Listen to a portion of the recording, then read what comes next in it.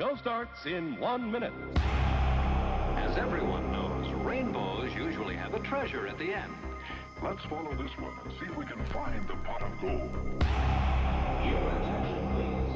All new hot shot electric in-car heaters have been installed for your comfort and convenience. Warning, high voltage. For your own safety, do not attempt to repair or remove wires. You get more out of life when you go out to a movie.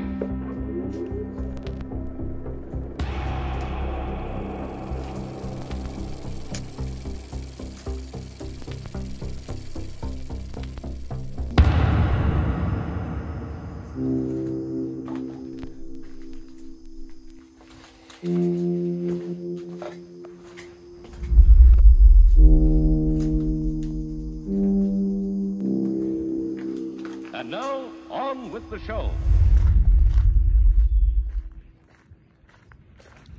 I've taken some shots with the Minolta 21 2.8 and the 200 3.5.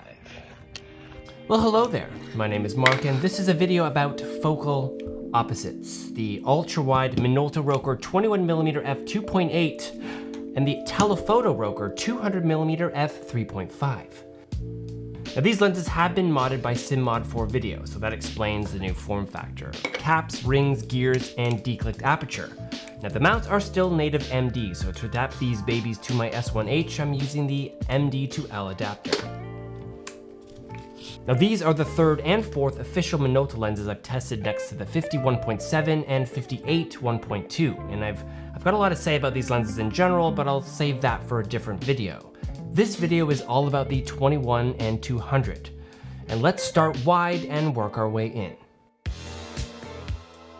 The Minolta Rokkor 21mm f2.8, a very reasonably priced ultra wide angle lens that's built for speed with an f-stop range between f2.8 and f16. The all metal and glass construction feels durable, and having just coming from testing FDs makes those lenses feel like toys. Now, built between 1972 and 1977, it uses a 12-element in 9-group optical design with a minimum focusing distance of 0.25 meters.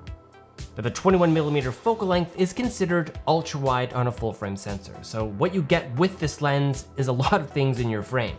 It's for this reason that many people, including myself, find it particularly tricky to shoot with. Not only does it bring more into the frame, but it increases the sense of distance between objects in your frame.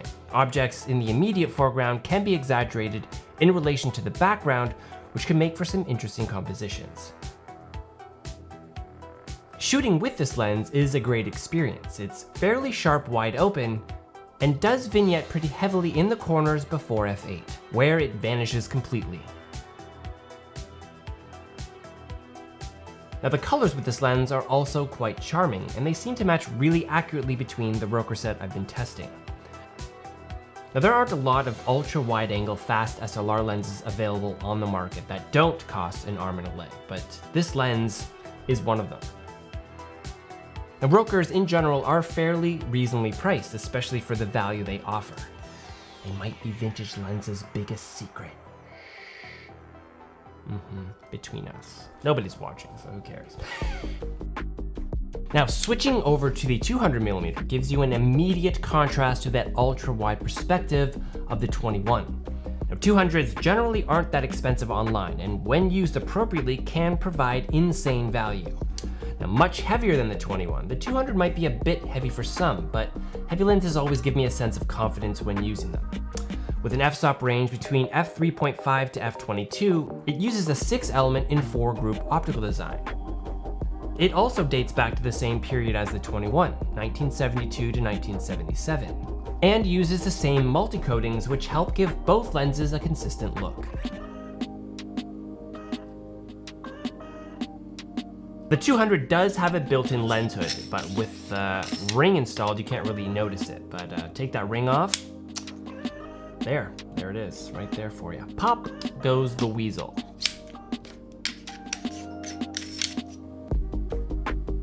Now, being a telephoto lens, you're not going to get as close as the 21mm for a close focus, which on this lens comes in just under 2.5 meters. What makes the 200 such a nice companion to the 21 is where the wide angle has the ability to capture all the picture elements in your composition, the telephoto is able to isolate parts of that scene and render the details in all their glory. Now, the drive-in sequence at the start of this video I think really demonstrates the diversity you can achieve with just two lenses. Yin and yang, in this case, perfectly balanced. Now the rest is really up to you. Now keep in mind that they're old lenses, so they do suffer from the same kind of vintage lens faults that are starting to sound a bit like a broken record. Chromatic aberrations in high contrast compositions, not super sharp corner to corner wide open, vignetting, etc. All these elements I do feel like you can either avoid, minimize, or in some cases exploit, so I hate to state them blatantly as flaws. Now my experience with these lenses is quickly making them a favorite of mine, and to top it off, in their current form, they make even better video lenses.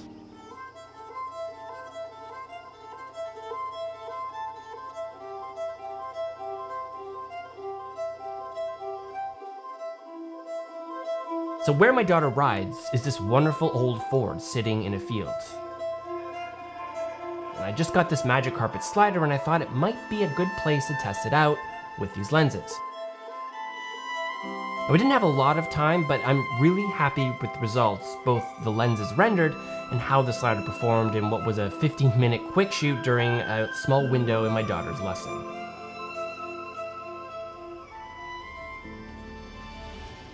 Now what you're not hearing is the massive horse farts this guy was just dropping.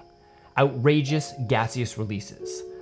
I asked him if he had any oats lately, and he kind of lifted up his tail and answered, "A few."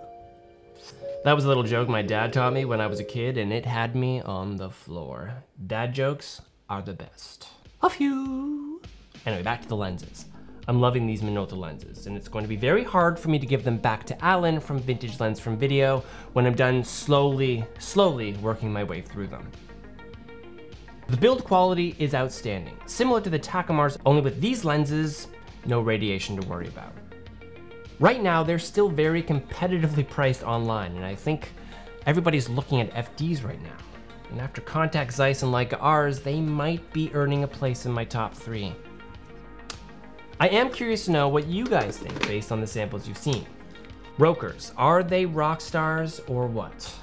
That 21 almost needs to be compared directly to the Contact Zeiss 21 because the Contax one costs about $2,500 more. Why? It's a good lens, but why? That might be why. Anyways, it has been a pleasure hanging out with you guys for the last little while, but I do need to wrap this up and figure out how I'm going to edit it. Always fun. Thanks as always for watching, and we'll see you next time. So many lenses, so little time.